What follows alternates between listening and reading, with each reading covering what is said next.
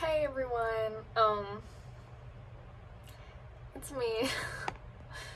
Today I'm going to be doing a review of the new Cinderella movie on Amazon Prime starring Camila Cabello. And I'm going to start this out by saying I'm going to try not to do any spoilers, but there might be some. So if you haven't seen it yet and you're planning on watching it, you don't want anything to be spoiled, just hold off on watching this. Okay, and the second thing is, I love the cast, I love the crew, I love the director. It's just that there are a few things personally that I think could have been executed better, and yeah, so let's get right into it. So going into this, gosh, I don't even know what to say. You know, it's an interesting take because Camila Cabello, she plays Cinderella or Ella, and she has this dream of making dresses, but she's like told that women can't be business people, and it's a very feminist movie, which we all knew going into this, I think, which is great. I love that. And the thing is that she keeps singing this one song. I think it's called "A Million to One" or something. Like, that's literally, I feel like that might be the only original song in the movie. I might be wrong. And I feel like I heard that song at least 3 times, and I was like, got to the point where I'm like, if I hear that song one more time, I was gonna shut it off. I'm sorry. I got so annoyed with it. But then the rest of the movie was like random freaking covers. Like, they sang "Am I Wrong?" There was like one part where the prince was doing 7 Nation Army, and I was having like band flashbacks, which is uncomfortable. Oh yeah, then they sang "Let's Get Loud" at the end. You know, it was just like a bunch of random covers just thrown into a movie, and I feel like that's probably where most of the budget went to. I don't know. I feel like I was just watching a movie just full of covers. What I did like though was Idina Menzel. I love her voice, and her character as the evil stepmother. You know, they gave her like a reason to be mean. You know, she wasn't being mean just to be mean. She was actually trying to help Ella by, you know, avoiding the mistakes that she made, which is kind of cool.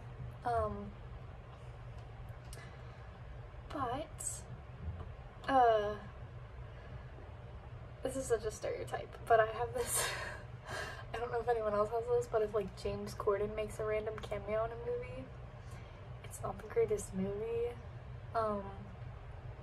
I feel like there are a lot of scenes where they're like trying to be funny and like trying to be cool with modern stuff. It wasn't my kind of humor, you know. I mean, there are a couple, I think I made a laugh like once. I don't even remember what I laughed at, but it's not really that funny. I mean, if you're like 7 or something, you might think it's funny, but I mean, I don't know, you might think it's funny as an adult or whatever, but you know what, go you. What else? I don't really know. I don't think the acting was terrible. I think Camila did a really great job, considering like this is like her first big acting project, so power to her. Go Camila.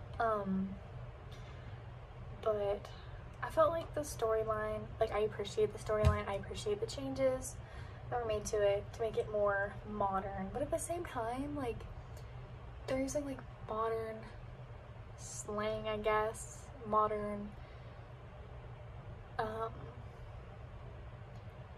themes and everything, but then like the actual, like, I feel like the setting and the environment wasn't really as modern. Like, I understand it's classic fairy tale and everything, but I don't know, that kind of bothered me that they're using like modern slang, and they had like this map and they're acting like maps were like this brand new thing, and so that kind of threw me off too. What else? I'm trying to think.